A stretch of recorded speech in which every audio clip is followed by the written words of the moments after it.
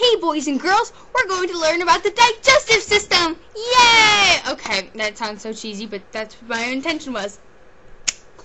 So, all you middle schoolers out there, or junior highers are out there, who need to learn about the digestive system for a test, here's the song, to the tune from a musical, way back when. Okay. Sublingual gland and parotid salivary gland. Esophagus is next.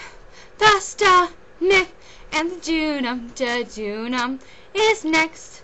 And ileum following after. Appendix is last. We've gone through the digestive tract. Under the stomach we find the pancreas and the liver and gallbladder.